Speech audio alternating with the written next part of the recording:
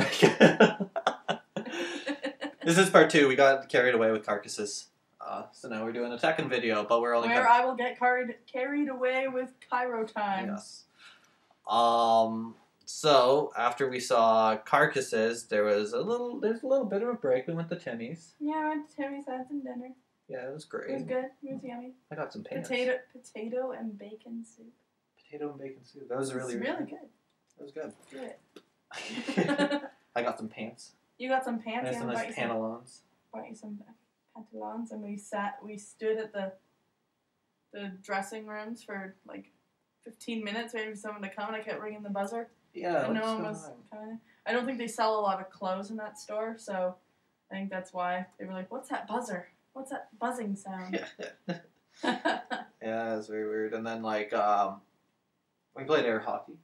Played some air hockey. That was lots of fun. Yeah, you kicked my butt.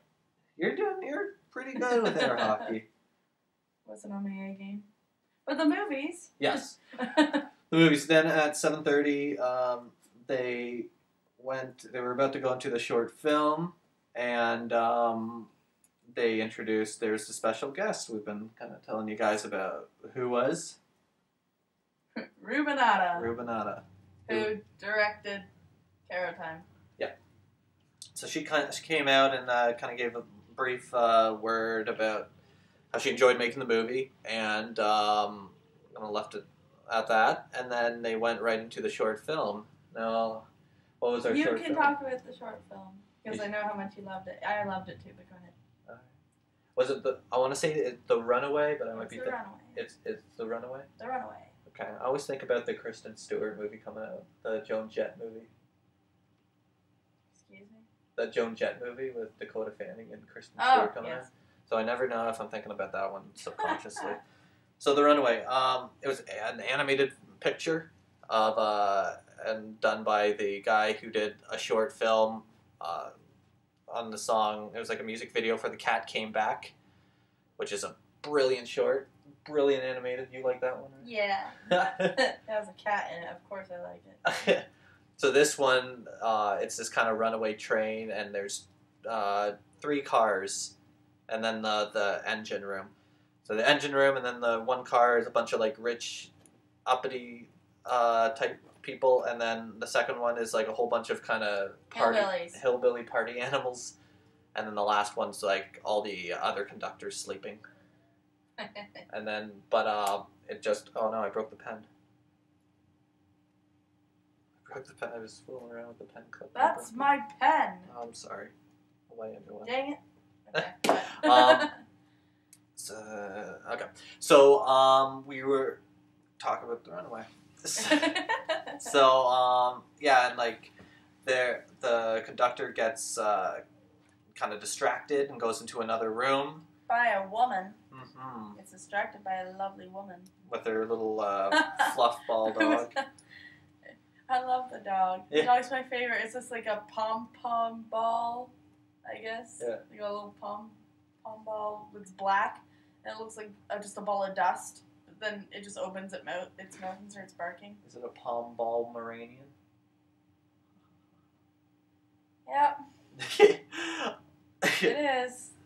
So he gets distracted, and then the assistant in the conductor's room has to control the train, and the train ends up going bananas, and cars start to be disconnected, and a lot of cow brutality ensues, and it's just following the adventures of this runaway train, and how this guy controls this train. Really, really well done. Favorite short? Yeah, it was very, very, very good. My favorite part was starting with a cow and ending with a cow. Yeah. It's a little bit of a dark ending, too. It's so dark, but it's so good. It's really good. I mean, it was really, really funny. The humor was there. And I really liked it's something I haven't seen. I don't think I've seen it before, but it's a lot of foreground and background. Like, there's animation going on in the foreground. Yeah. And then while this is going on here, it's like this is going on back here, and like the camera's zooming in, and as the background comes up. Mm-hmm. It was cool. Yeah. It was my Yeah. demonstration. It was actually a pretty good demonstration. What else did you like about it? Everything. Oh, I know one part I really like.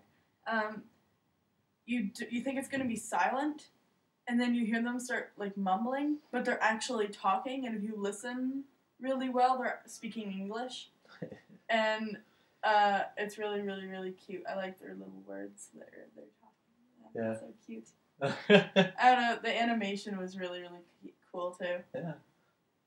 Yeah, it's cool stuff. Now, what one would be your favorite short? That one. That one? That was my favorite short. Okay, right on. Cool. Yeah. So after that short, we went...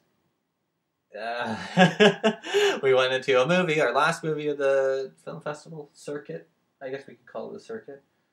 Cairo Time. I always mess this up. Cairo Time? Cairo Time. Which you weren't a big fan of. Can you tell? I will describe the plot for Cairo Time. Cairo Time was about a woman played by Patricia Clarkson, I think her name is. I don't care. Hold on. Yes, I got that right. Patricia Clarkson. She goes to Egypt to visit, to kind of go on a vacation with her husband. Husband's part of the UN. He's off on a special mission, so she goes, I'll hang out in Egypt and Cairo. And when you get back, we'll have this little vacation. We'll visit the pyramids. And the husband goes, cool, okay, but in the meantime, here's my work partner, and he can assist you through Cairo and show you all the neat things and show you around. And that's pretty much the story. And it was very much like big Lost in Translation influence, big Before Sunrise and Before Sunset, those kind of movies, because it's basically just them, like the work assistant and the woman walking around Cairo, just talking